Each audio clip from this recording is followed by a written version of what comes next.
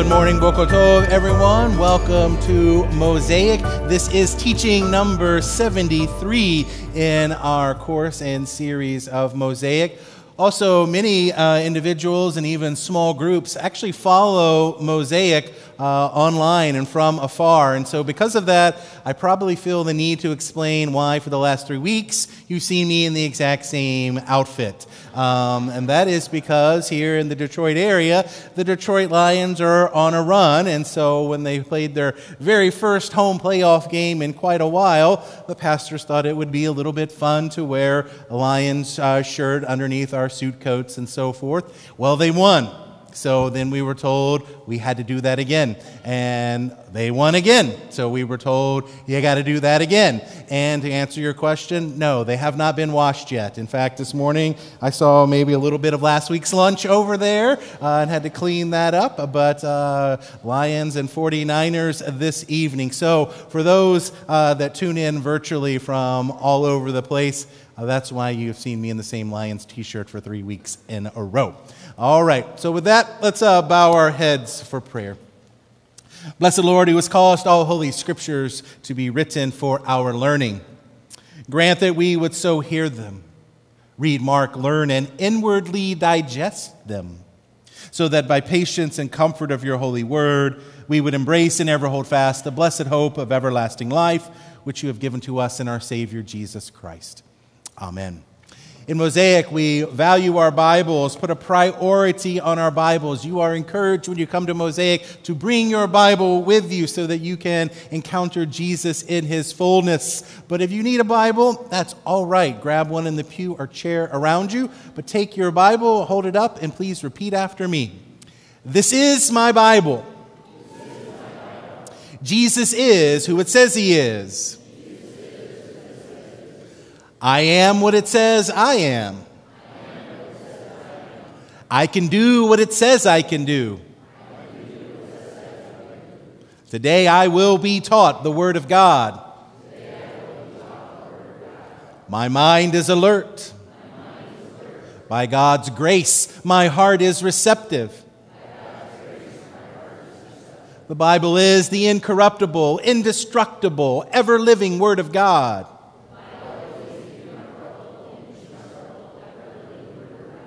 My encounter with the Bible today will transform and grow my faith. And we say together, in Jesus' name, amen.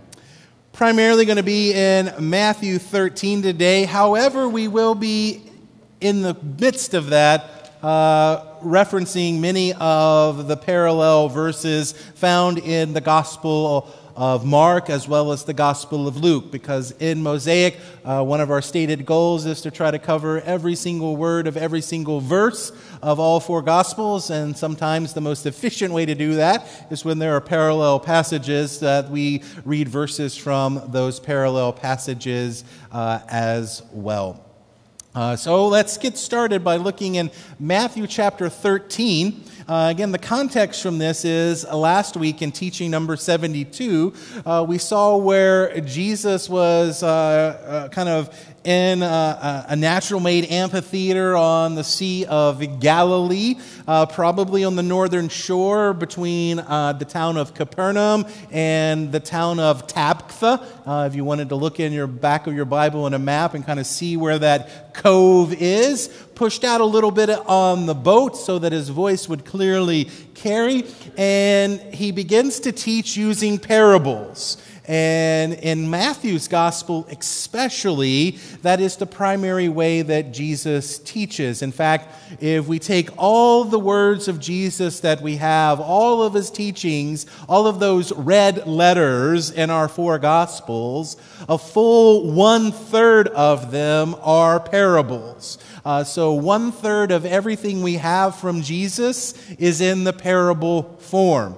On Immanuel's teaching page, if you want to take a deeper dive, there is an entire course on parables, and so you could kind of hyperlink there during this time in Mosaic if you wanted to do a deeper exploration of parables, but we'll do some of that together today. So Matthew chapter 13, beginning in the 3rd verse. Let's read these words together. He spoke to them at length with parables, saying, "The sower went out to sow seed. As he sowed, some of the seed fell by the road, and the birds came and ate it." So again, the context, Jesus is in this natural amphitheater, and he's ready to teach, and now the text lets us know that he's taught at length. So it's also kind of a clue for us. Not everything that follows covers everything that he said, but is a nice synopsis, a nice summary, a nice sampling of what he said and what Matthew, Mark, and Luke thought were important for us to know from that. But he begins those parables, that long teaching of parables, with this particular parable. This is known as the parable of the sower. And I want to read to you now the full parable. That kind of kick-started us. But the full parable reads like this. Again, this is found in Matthew's Gospel, as well as the others. "Behold, the sower went out, and he took a handful of seed and scattered. Some fell on the road, and the birds came and took them. Others fell on rock, but they did not take root in the soil and did not produce heads of grain. Others fell among thorns, which choked the shoots, and worms ate them. And others fell upon the good soil, where it produced a good crop. It yielded 60 per measure and 120 per measure." Now, when Jesus teaches in parables, usually, almost exclusively, the parables revolve around the kingdom of God and the kingdom of heaven and what it's like, and some type of theme related to the kingdom of God. This parable's no different, but this parable kind of has as its emphasis on what the kingdom of God is like by discussing discipleship.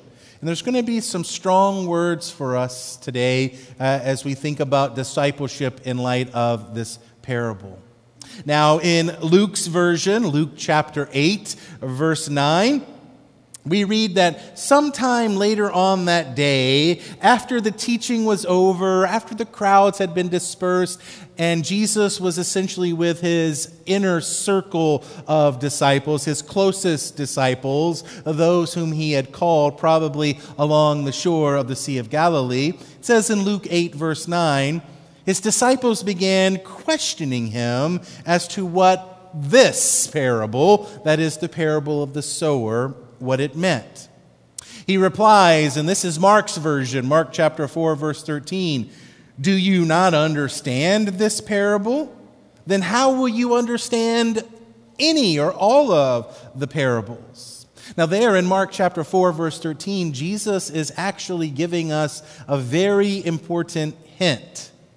He is letting us know that the correct understanding and grasping of this parable is the key that will unlock all of the parables. That's why he says in his answer, "You don't understand this one? Well, if you don't get this one, you don't have a chance of getting any of the others." That is my translation of Mark 4.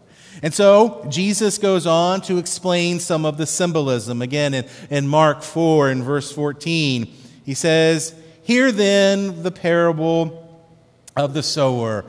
And he goes on to explain in some ways that Jesus himself is the sower. The sower sows the word, in Mark 4:14. The seed is the word of God, Luke 8:11, specifically the word of the kingdom.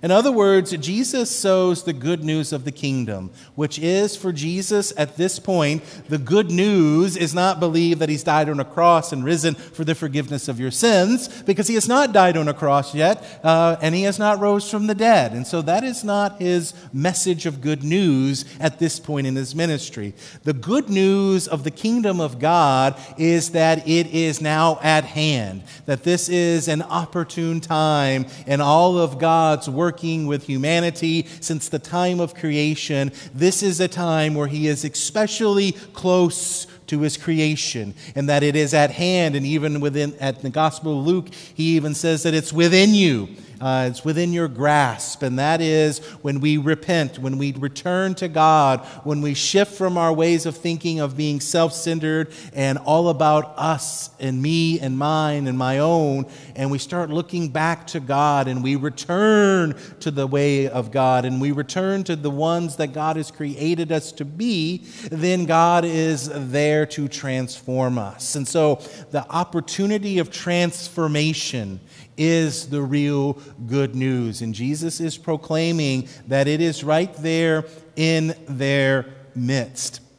The four types of soil represent four types of disciples. And we're going to see pretty soon where Jesus is again interacting with the culture of his time, with other parables and stories that were familiar and known at his time. And he's either emphasizing the truth of those stories and parables, or he's upping those stories and parables. Sometimes he's challenging them with his own version or his own tweak or twist on the parable. But nonetheless, whether he's challenging and contrasting or whether he's agreeing and reaffirming, he is interacting with the culture and the stories of his day. And we're going to see that soil, when taught in parables by rabbis in the first century Galilee, related to the theme of discipleship. Now, the first type of disciple in this parable does not really receive the message at all. It's hard ground. It doesn't find any way to dig in deep. The hardened heart is like the packed soil of a rough-rown, well-worn road. And so they don't really heed the message. They don't really absorb the message. And so there is no impetus in that individual to return to God or to turn to God. He doesn't understand the message. Like the birds eating the seed along the path, Mark 4, verse 15, Satan comes and takes away the word which has been sown. Or Luke's version, Luke chapter 8, verse 12. The devil comes and takes away the word from the heart so that the individual does not believe and does not experience the salvation that that message offers. The second type of disciple is a disciple or an individual that does grasp some of the message, does hear kind of the importance of it, or when you read through Mark's gospel, the immediacy of it, that it's very important and that it's calling for a response now. And so they pick up on that, and it's attractive to them. And so they actually receive it with some type of enthusiasm. Initially, this individual is one who's eager. However, in the end, they have no depth and they have no loyalty or fidelity.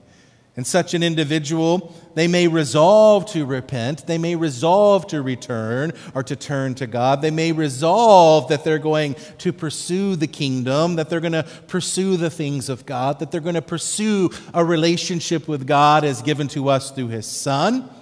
But, as Mark 4, verse 16 says, they have no firm root. They have nothing to root it into, and so it's only temporary. And so anytime something comes up in their life that kind of causes discomfort or affliction or kind of tempts them a little bit, they immediately fall away. They're gung-ho until they have to make some difficult choices. Luke's version, Luke 8, verse 13, they believe for a while, but in the time of temptation, fall away. The third type of disciple or individual in the parable of the sower is describing the one who receives the message of the kingdom of God and responds appropriately, responds with enthusiasm, but kind of mixes up the priorities.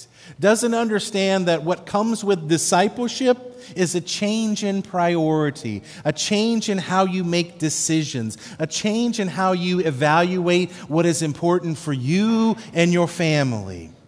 And so this individual is one who intends to live a life pursuing God and following the things of God. They want a spiritual life. They want a religious life. They want a life centered around God.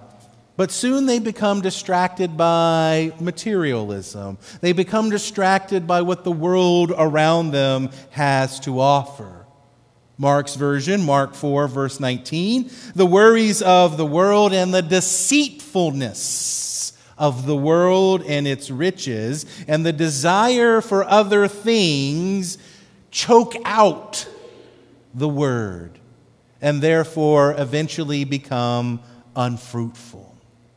That is, they forget about the message, they forget about their commitments, they forget about the priority of seek first the kingdom of God, and they busy themselves in pursuit of what they think is most important in their life. And so the worries, the riches, the pleasures of this life distract and choke their resolve. So as Luke says in Luke 8, verse 14, they do not come to maturity. So this would be much like in our world today, where you in your heart, by God's grace, through the working of the Holy Spirit, has awakened in you a need for a spiritual life, a need for God to be active in your life, a need for church and worship and Bible study, for those to be important priorities not only for yourself, but for your family. And you believe that, and you want that, and you begin to pursue that, and then hockey season comes for your kids, or soccer season starts for your kids, or football season starts for your kids, and then you have to make that difficult choice of a disciple. Will our family value worship and Bible study over that, or will that take a priority over God? Because God's going to always be there. This is only just 3 months of the season. It's only 3 months of the year. Or other things of the world begin to creep in. And so this third type of soil represents the individual who knows the truth, who is aware of the truth, desires the truth, but the world around it and the value system of the world around them chokes them out, and they succumb not to the kingdom of God, but to the kingdom of this world. I told you it was going to be tough words of discipleship. This is why people either loved Jesus or they hated his guts. There was no third row with Jesus because Jesus speaks tough words to us. And then there's that fourth type of disciple that understands the message and obeys it.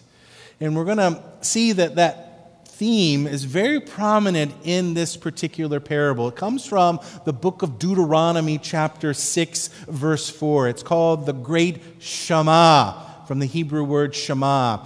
Hear, O Israel, that the Lord is our God, and that the Lord is one.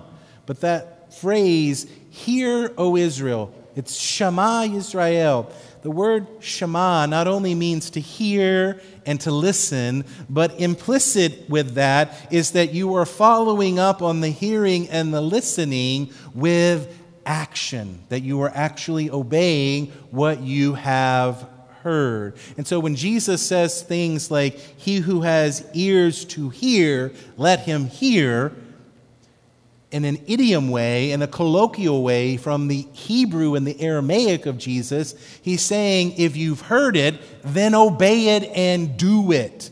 Because in the Hebrew language, there is no difference in words between hear, listen, and obey. Those all get translated in your Bibles that way, but they're all coming from the same one Hebrew word, Shema. And so this fourth type hears, does, obeys. Luke 8:15, the word, he obeys the word in an honest and good heart. He holds it fast and he bears fruit because of perseverance. In other words, part of discipleship is persevering. It's not easy. That's why we return to this axiom that we've had all throughout the Mosaic teachings. All disciples are believers. But not all believers are disciples, because discipleship is hard. And discipleship will cost you. It will cost you something. And so many of Jesus' parables, as they are about the kingdom of God, are specifically going to be about the cost of being a disciple in that kingdom of God. But this individual bears an abundant harvest. As John the Baptist taught Matthew 3, verse 8, they keep produce in keeping with repentance. Their fruit is in keeping with hearing the message and responding. The call to repentance in Jesus' parable of the sower is also alluding to a prophecy from the book of Jeremiah. As I said, everything Jesus said or taught comes from the Scriptures, specifically the Old Testament. And this particular parable is ripe with many of them. From Jeremiah, this is coming from Jeremiah chapter 4, verses 3 through 4. For thus says the Lord to the men of Judah and to Jerusalem, break up your fallow ground and do not sow among the thorns. Circumcise yourself to the Lord and remove the foreskin of your heart, men of Judah and inhabitants of Jerusalem, or else my wrath will go forth like fire and burn with none to quench it. So the parable of the sower, kind of have it outlined for you on your handout with some blanks. If we want to fill that out, it's found in Matthew 13, it's found in Mark 4, it's found in Luke 8. The seed in this parable is the message of the kingdom. It's the message of repent, turn, return for the Messiah, the kingdom of Messiah, the transformation of Messiah. It is within your grasp. It is here. Not only can your life be transformed, but the whole world can be transformed. This is a very peculiar time, is what Jesus is saying in this message. This is the time to come to God. That's the seed. It's the message. It's the proclamation of that. The path, that is the disciples, those first kind of individuals who cannot receive that message, or who choose not to receive that message, or who reject that message, or who do not understand that message. And so it just falls on a hard dirt road. The birds, that's Satan. But don't just think the being Satan. That kind of removes it too far from us to think, oh, there's the red individual with a pitchfork and a pointy tail, right? This is the adversary. So it's any adversarial voice. That's the voice of Satan. That's why Jesus can look at Peter, one of his own disciples, and say, get behind me, Satan. He's not calling Peter physically, literally, the being Satan. He's saying you're being adversarial to the ways of God. And so those birds, not just the being Satan, but that voice in your head that tells you to prioritize differently, that tells you that it's okay for the next month or so that you kind of put the things of God on the back burner because you've got more important things to take care of right now. Anything that's adversarial, that's the meaning of Satan in Hebrew. Anything that's adversarial to the will of God and to that message of the good news. That's the birds that want to come and take it from you. And so, tough words for us. What are the birds circulating in our life, robbing us of those seeds of the kingdom and keeping them from sprouting? Are we going to shoo those birds away? Are we going to remove those birds? Are we going to put up the scarecrow in our hearts and minds to make sure that we and our families are protected from those birds and that they don't come? Or do we allow them to have free course with the seed that has been scattered? The rocky soil, that's the disciple, again, who begins the path, but quickly gives up under any kind of pressure. The weedy soil, that's the disciple who begins the process, buys into it, understands it, but becomes distracted, becomes distracted by the busyness of life and the value system of the other kingdom. The good soil, that's the disciple who shamas, who obeys, who repents, who submits to the kingdom with perseverance through the trials, through the temptations, through the struggles, through the difficult choices of prioritization. The abundant crop that comes from that, that's the life, the acts of that particular disciple as they are then able to spread that to those around them. The overall meaning, only those who persevere, who have stick-to-itness, who will endure making hard choices, who will endure being mocked, who will endure giving up some of the things that they would really like to receive from this world, but they know is not as important, and so they persevere and endure through it. Those are the ones who receive the fruit that is the kingdom of heaven. It's interesting when you look at the parable of the sower and it gives you those 4 types of soil.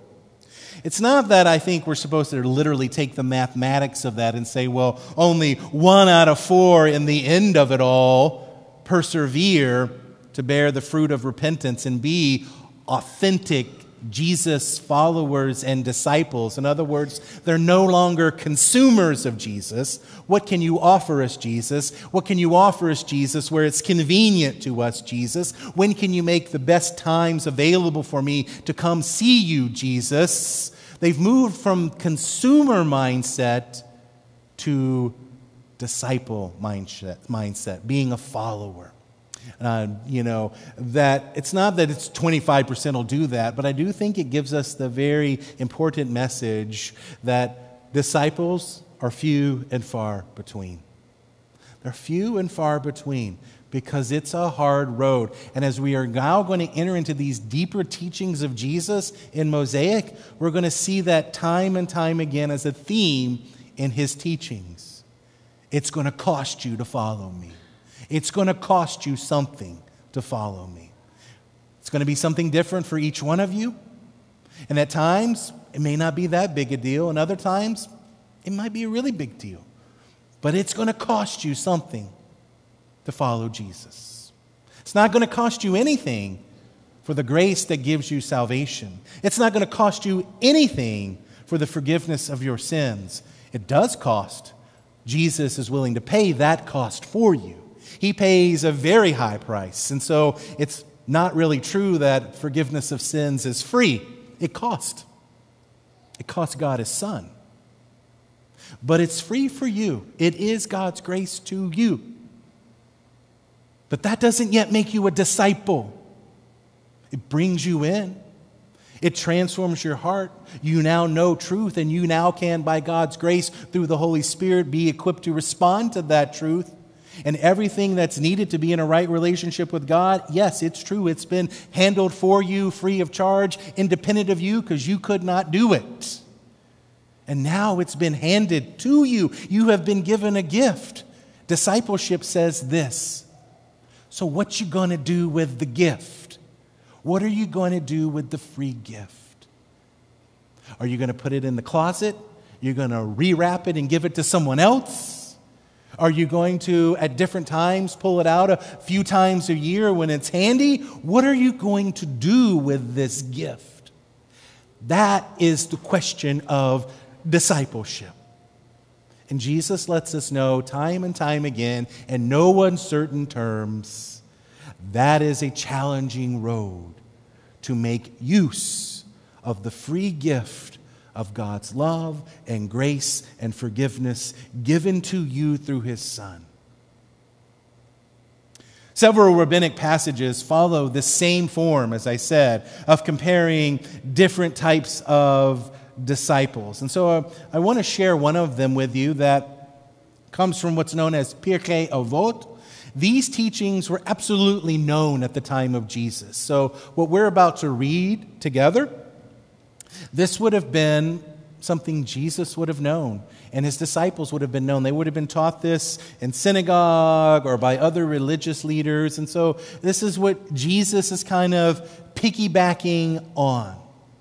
Because the Galilee in the first century, that is where discipleship was really honed. It was the epicenter of discipleship. The Roman Empire, what it inherited from the Greeks in its Hellenistic system, that was what we would call mentoring. In fact, mentor is a Greek word. Discipleship's not the same as mentoring. Discipleship does something different, and that thrived and was alive, and it flourished in the Galilee, and it was truly honed there. So I want us to read together this from what's called Pirkei Avot. Let's read it. There are 4 types of disciples among those who sit before the sages. One is like a sponge, one is like a funnel, one is like a strainer, and one is like a sieve. The sponge soaks up everything. The funnel lets everything in one end and lets it out the other. A strainer lets the wine flow out but keeps the sediment. A sieve lets out the bad but keeps the fine flour.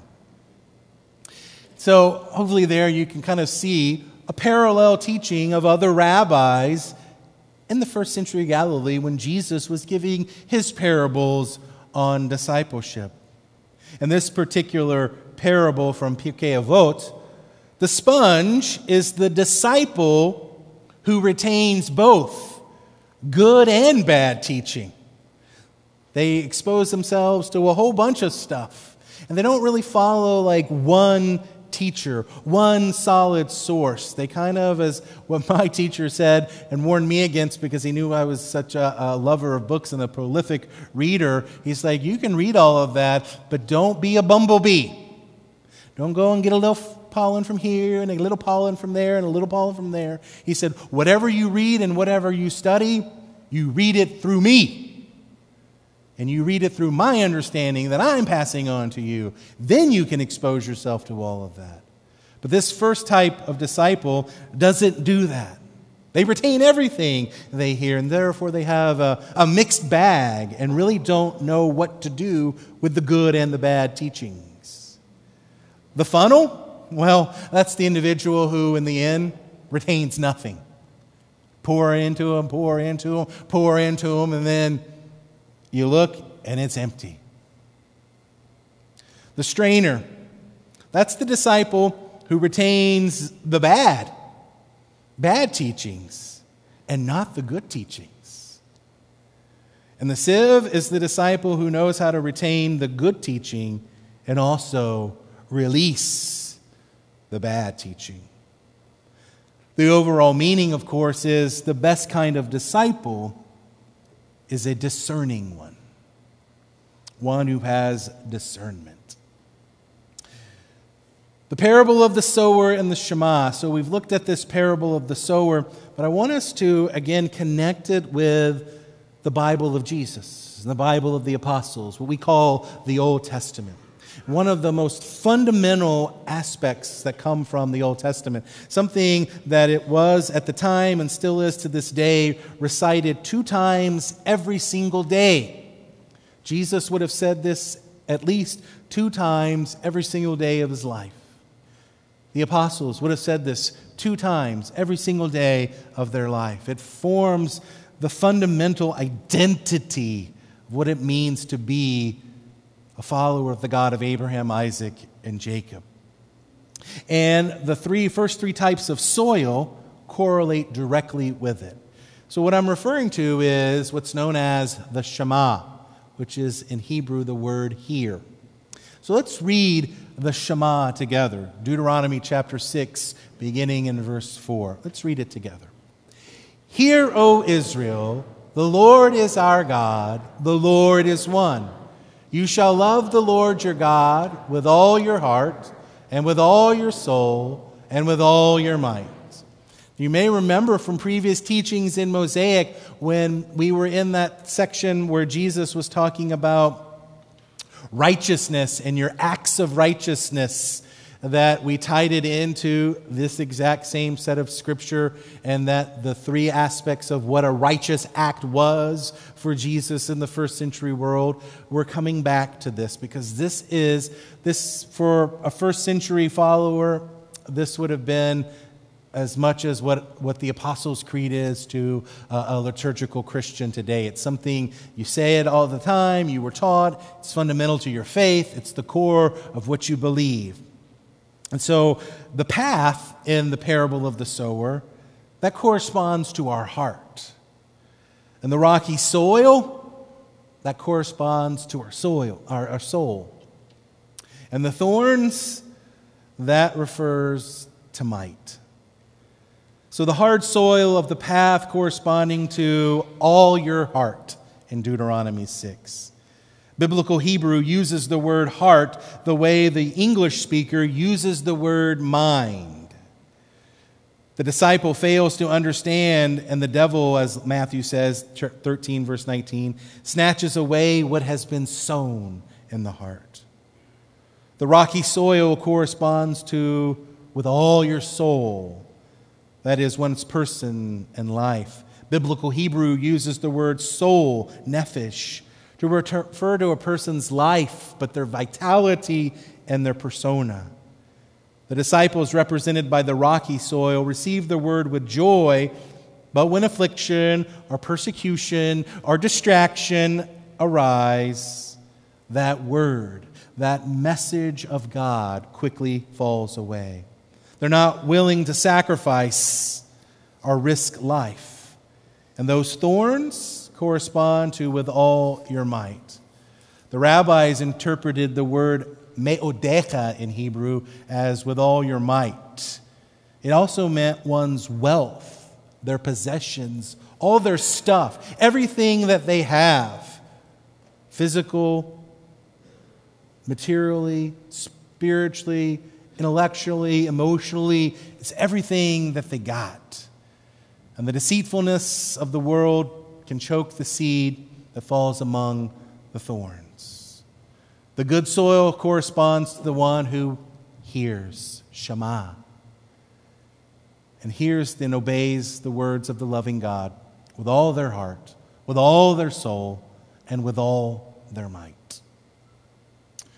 As we keep looking in Matthew, after Jesus speaks this parable, again, we just spent a good 25 minutes thinking through that parable. Jesus didn't do that.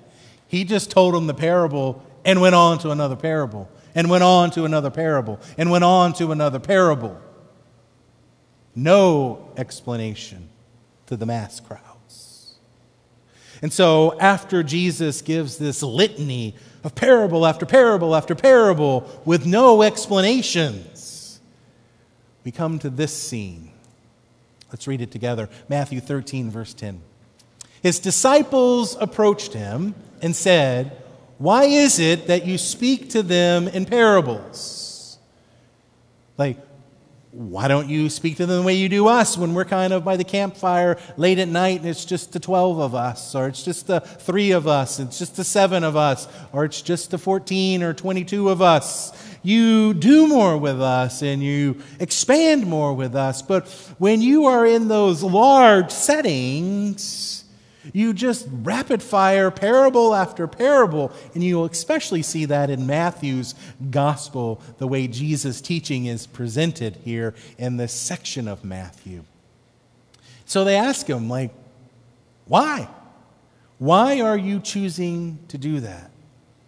Well, as we discussed in last week's teaching, Jesus was much in line with many of the rabbis and the Jewish sages of his day that used parables to make an abstract point clear.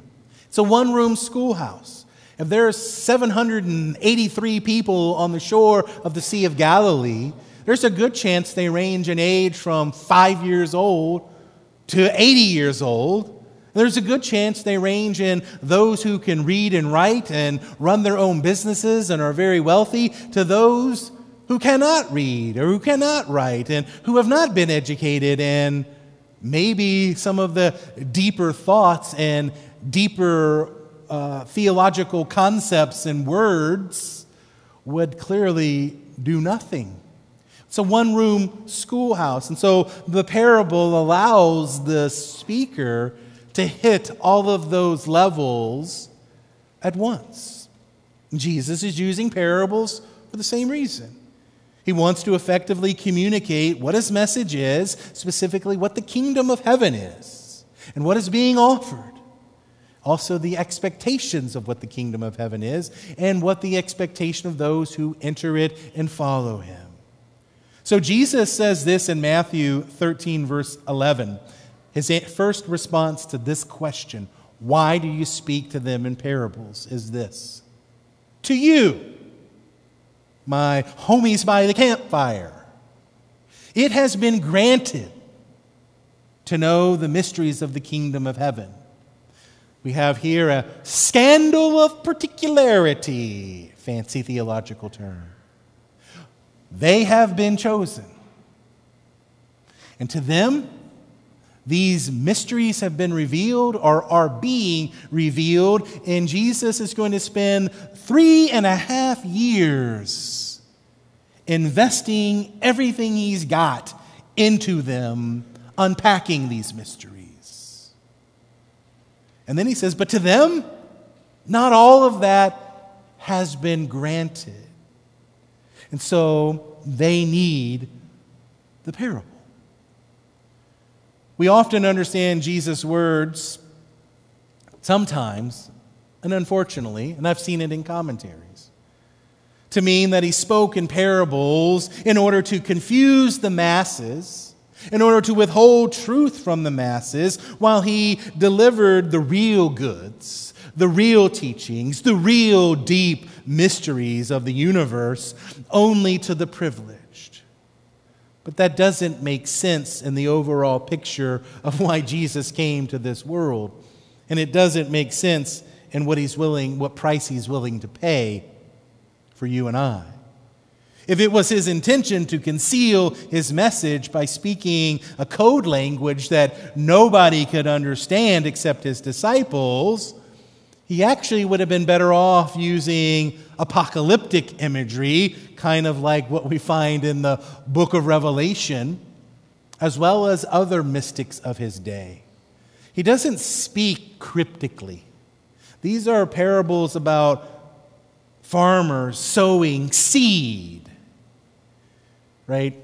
Also teaches us, by the way, of the reckless love of God in that parable, because notice that particular farmer in sowing his seed, the farmer who is Jesus, doesn't plant each individual seed where he has tilled it and made sure it's perfectly right.